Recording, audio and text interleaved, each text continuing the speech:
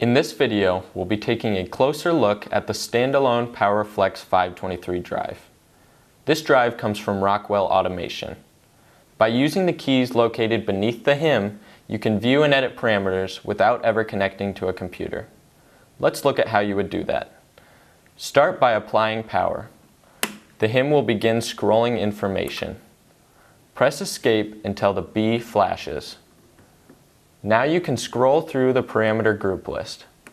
The drive parameters are organized into 10 different groups, so you spend less time looking for what you need.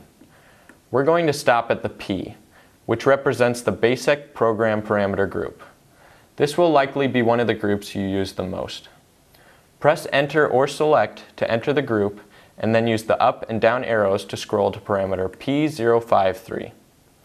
If you refer to the parameter list found in your user manual, you'll see that this is the Reset to Defaults parameter. Press Enter to view the current value of the parameter.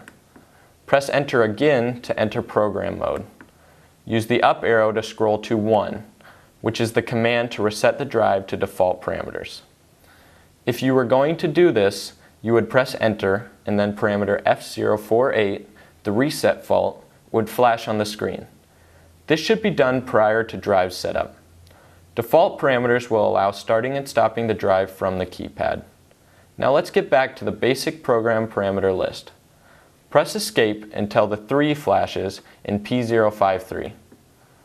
This time use the up and down arrows to scroll to parameter P034, or motor nameplate full load amps. This is another parameter important to drive setup, and it might need to be modified more frequently than others. Press Enter to view the value of the parameter. You'll see that the current value is 1.9 amps, but say you need it to be 1.7 amps. In that case, you're going to press Enter or Select to enter program mode and edit this value. Now you can use the up and down arrow to change this value. You can also use the Select button to move from digit to digit. Once it's set to what you need, you can press Enter to save the change. When you're finished with that, you can use the Escape button to get back to the parameter list. Keep pressing Escape to back out of the programming menu. When this no longer changes the display, you can press Enter or Select to enter the group list again.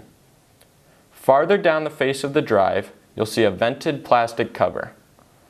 By applying pressure to the top of the cover while sliding down, you can access the I/O terminal block.